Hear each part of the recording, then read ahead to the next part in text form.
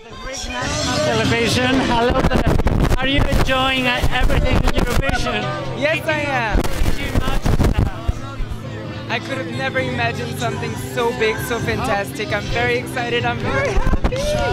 What are you presenting with your entry? What do you want to show to the people? I just want to be myself.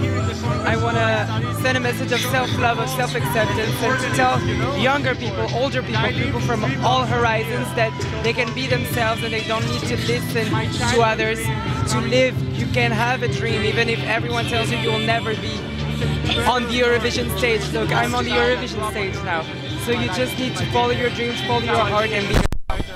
Thank you so much.